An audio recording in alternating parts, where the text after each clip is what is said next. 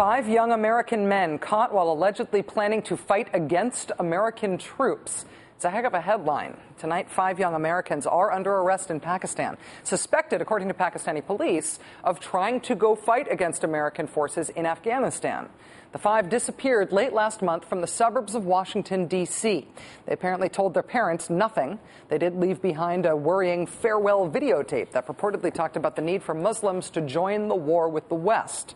That's the point at which things maybe started to work the way they're supposed to. Family members of the missing young men reportedly sought some advice and help from the Council on American Islamic Relations. CARE put the families in touch with the FBI. The FBI started looking for the men. They ended up contacting Pakistani authorities, who also took these allegations seriously.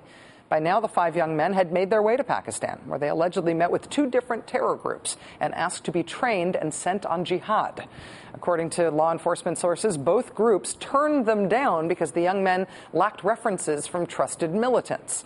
The men made it to a safe house in the Pakistani city of Sargodha, where the father of one of the young men has a home. Suspicious neighbors called the police on them, and now these 5 young Americans are under arrest.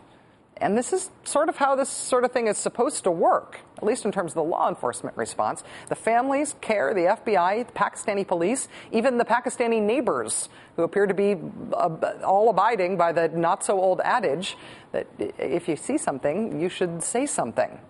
Joining us now is Evan Coleman, NBC News terrorism analyst and the founder of GlobalTerrorAlert.com. Evan, thanks very much for your time. Thank you very much for having me. Do you believe these guys were doing what they are suspected of? Does this seem credible? 5 young American Muslims suddenly going off to try to fight American troops? Well, it fits right into a pattern we've seen happen within the past year in several other different cases. We had the case down in Atlanta where 2 individuals, local Atlanta area college students, sought to go to Pakistan and get training from either Lashkar-e-Taiba or Jaish-Mohammed, reach somehow Al-Qaeda or the Taliban, and then come back to the United States and carry out some kind of terrorist attack. And in the same vein, we've also seen several instances now where families are coming forward and approaching law enforcement, whether it's from the Somali community, the Pakistani community, the community in general, and they're coming forward and they're saying, we don't know what happened to our sons. We don't know whether it was a cleric who radicalized them. We don't know if it was an internet website, but they've disappeared, and we think they're on their way into a conflict zone.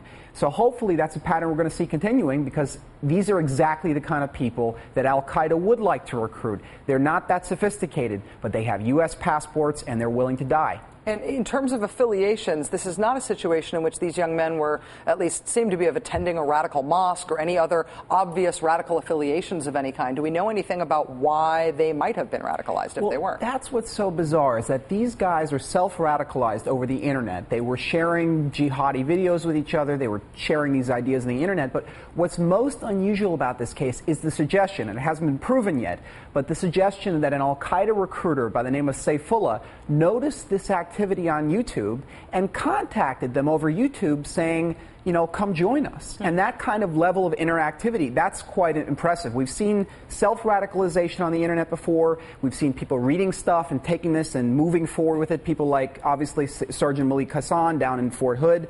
But the idea that Al-Qaeda would recruit over the internet directly, that's something new. We have to see whether or not that pans out. How important is it that these 2 groups that these young men approached said, no, we're not interested in you? Well, that's another phenomenon that we're seeing, and that happened also with the case of the 2 Atlanta area college students, that these guys went to them and Lashkar looked at them and said, hold on a second, we don't really trust them. I think one of the reasons that we're seeing this is because Lashkar-e-Taiba, Jaish-Mohammed, they're realizing that these guys might be U.S. spies. They know they're under the microscope. I mean, Lashkar just came up yesterday in reference to the case in Chicago, the David Headley case.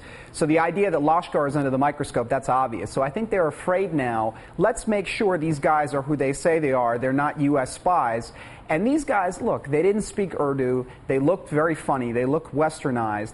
Ordinarily, Lashkar might give them training. Jaish might give them training. But under the current environment with what's going on in Pakistan, I think these groups fairly wisely said they're too much of a liability. It's the nexus of law enforcement and the war on terrorism, with law enforcement starting to seem like, at least in this case, it really worked to bring these guys to the surface when they needed to be. Yep. Evan Coleman, NBC News terrorism analyst, GlobalTerrorAlert.com founder. It's great to have your input on this. Thank you very much.